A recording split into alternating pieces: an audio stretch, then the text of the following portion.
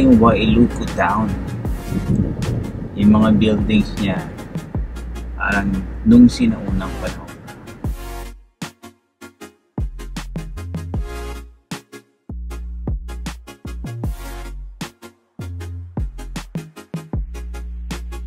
Okay.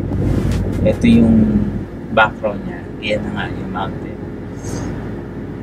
Flow ng traffic dito hindi ganun. It's not as bad. Ayan guys, parang sa Bali.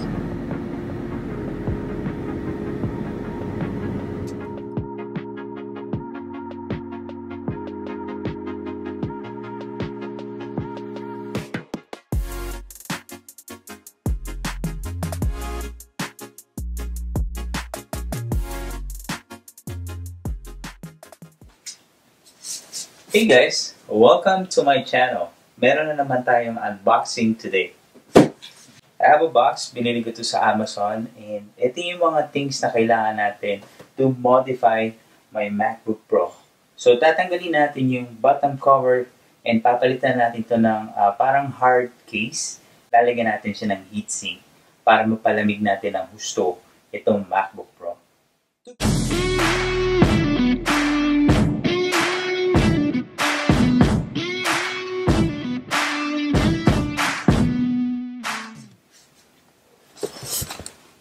Alright guys, so first na laman ng box is itong ID cooling. Ito yung IS47K. So next na in-order natin sa Amazon is Fuji Poly Premium Quality Thermal Pad. And next, wala na laman yung box, so lagyan na natin ito sa baba. And etong last box na to ay wala siyang label, so I think uunahin natin buksan ito. Ito yung laptop stand. Kasi since lalagyan natin yung MacBook Pro, ito, ng bagong case and lalagyan din natin ng CPU heatsink ito, hindi na siya pwedeng gamitin sa desk. So kailangan siya nakalagay na talaga sa laptop stand. So, kailangan nating i-reveal ito, naka-expose itong area na to para dun sa cooling system natin. So, mamaya makikita nyo yung sinasabi ko. This is the first, I think, na gagawin dito sa YouTube. So, itong laptop stand na to, assembling ko pa to bago tayo mag-proceed dun sa project natin today. So, napaka-simple lang ng instructions. So, napaka-simple lang, guys. And yung isa na lang. Kulang. Lagyan natin yung laptop natin dito. Yan. So, bali ganyan na magiging itsura niya. Tapos, dito sa ilalim, dito naka-expose yung ating CPU heatsink. Never done before. Alright, right here, sa Amazon dito binili, ID Cooling, yun yung brand niya. So, yung gagawin ko dito, okay, may kasama rin siyang thermal paste. Andito rin yung mga parts niya para mabuo itong CPU heatsink na to. Here it is, guys. So, ang mangyayari dito, i-attach natin to sa CPU heatsink ng MacBook Pro. So, para magdo-double heatsink tayo. Tatanggalin natin tong metal cover na to. Papalitan natin ng hard plastic case. Tapos, gagawa tayo ng butas doon para may attach natin to. Magiging ganyan. Tapos, ito yung ilalagay natin in between sa heatsink, itong Fuji Poly. So, ito ang ilalagay natin sa heatsink ng MacBook Pro. Tapos, sa gitna, ito. And then, ito yung magta-transfer ng heat papunta dito sa another heatsink. So sa computer, kapag low yung temperature ng computer mo, ng CPU mo, hindi siya nag-overheat. Especially pagka gumagawa ka ng extensive task. Pagka gumagawa ka, nag-create ka ng video, nag-gaming ka, o anything na heavy load sa computer mo. As long as ma-proper cool mo yung computer, hindi siya magte-thermal throttle. Yung thermal throttle, yun yung nag-i-slow down yung computer mo dahil sa init. So yung init, hinihinder niya yung speed, yung top speed ng CPU. Kaya nagiging poor performance kapag super init na yung computer mo. So bumabagal siya. Yung iba pa nga, nag-shutdown dahil sa init. So, nandito na ito yung bottom case na i-modify natin. So, papalitan natin yung metal case, papalitan natin ito. So, ang gagawin natin dito, magka-cut ako dito. Tapos, mga ganitong size siguro. Ito mismo. Itong square na to. So, para yun lang ang naka-expose. Yun ang ididikit natin sa heatsink ng MacBook Pro. Alright?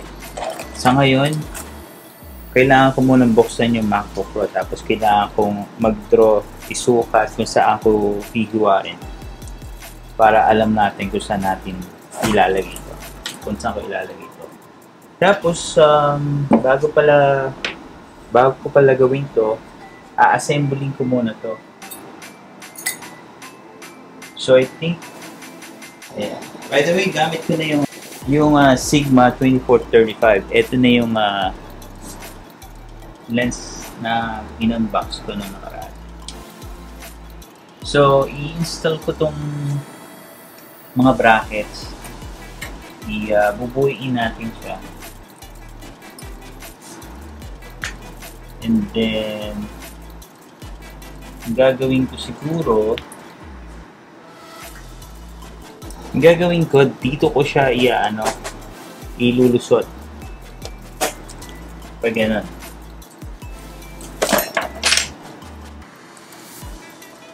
Para ito lang yung nakalabas. Itong metal part na to. So, hindi ito normal na ginagawa. Project lang to. Dahil sa napagplanuhan ko to, naisip ko baka ma-better cooling to yung Kasi alam mo, mahal yung MacBook Pro. Ito MacBook Pro, dapat yung owner, hindi na mo problema sa init.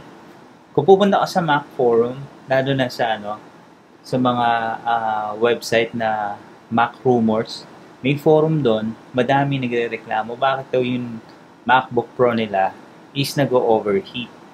Main complaint ng user is yung overheating. Yung iba nagsha-shutdown, yung iba nasisira. Tapos yung iba talagang umiinit lang.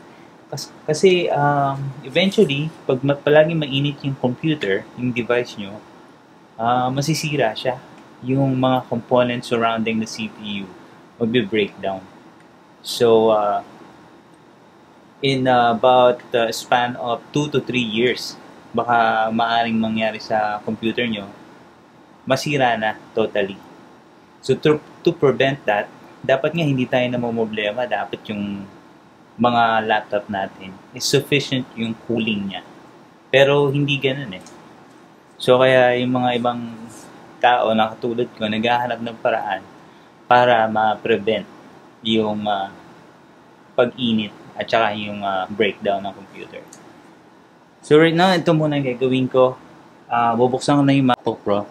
Samahan nyo ako sa lahat ng proseso para makita.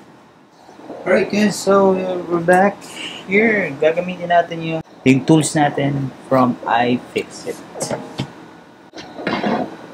I've always trusted their products. Okay, so ito na yung MacBook Pro. So we're gonna look for the P5.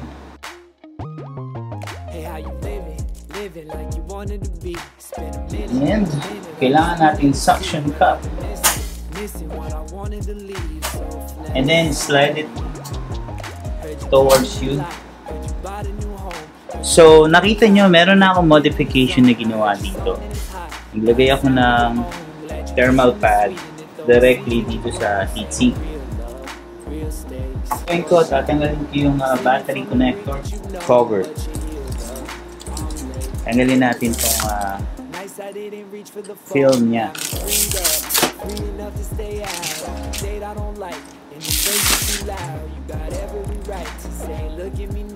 So here it is guys, ito yung gagamitin ko na takip dito sa MacBook. Wait a minute, ngayon ko lang napansin 15-inch to.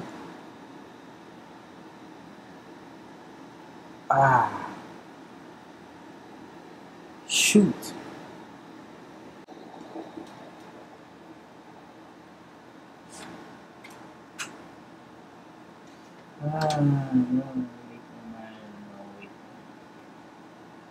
Alright guys, so kasi nakabox yung item nung dumating sa akin.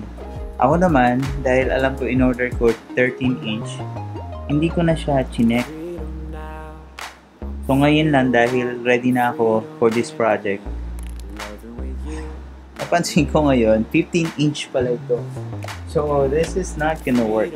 Pero yung gagawin ko, at least alam nyo na kung ano yung plano ko. So ito, bali ito, itong part na to, ididikit ko dito sa heatsink na Mac. So ganyan naman yan.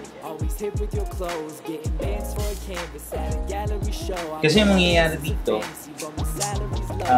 etong additional heatsink na to na nakadikit dito, mas lalong mabilis yung paglamig ng ng CPU unit. So hindi siya makakaranas ng throttle.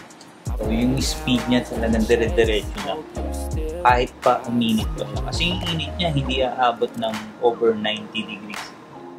Dahil doble yung heatsink. And makakatulong to. Kasi dito na-spread niya yung init. And wala ring risk dito kasi hindi ko i-expose yung loob nitong MacBook Pro. Although kahit na i-modify natin yung case. Kasi nakatakip pa rin siya. Nga lang, plastic. Yun lang. Pero since meron siyang butas dito sa ilalim, yung airflow pa rin niya, yun pa rin ang importante. Walang nabago except na dagdagan lang ito to enhance the cooling system nitong MacBook Pro. So I think it's gonna work. I'm so excited dito sa project na to. Guys, pasensya na. So abangan nyo po sa susunod. Maayos natin ito. Papakita ko sa inyo. So ang gagawin ko, i-return ko to and sabihin ko mali yung sinend nila sa akin. So guys, abangan nyo yung next, yung part 2 nitong modification ng MacBook Pro button cover. Lalagyan natin siya ng heatsink. We'll make sure mabibili natin yung tamang part and may install natin to step by step. So sasamahan niyo ako sa part 2 ng video na to. Again, this is out ng DOIC. Sa mga hindi pa po na-subscribe sa aking channel, please do subscribe now and don't forget to click that like button. See you on the next video. Maraming salamat.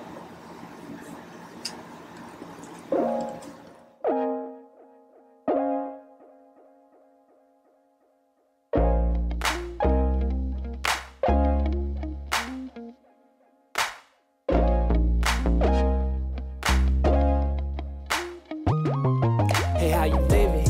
Living like you wanted to be. It's been a minute, I just wanted to see what I've been missing what I wanted to leave. So flex on me. Heard you keeping it light, heard you bought a new home, heard you making a lot, heard you been in the zone. I heard your song and it's hot, got a sound of your own. Glad you're keeping it sweet and it though it's seasoned and grown. Singing real love, real stakes, your life. Singing from the grief that you've known, but you're healed up. I'm late, you're right. Nights I didn't reach for the phone, got me freed up, free enough to stay out on a date I don't like, and the place is too loud. You got every right to say, look at me now. flex on me, babe.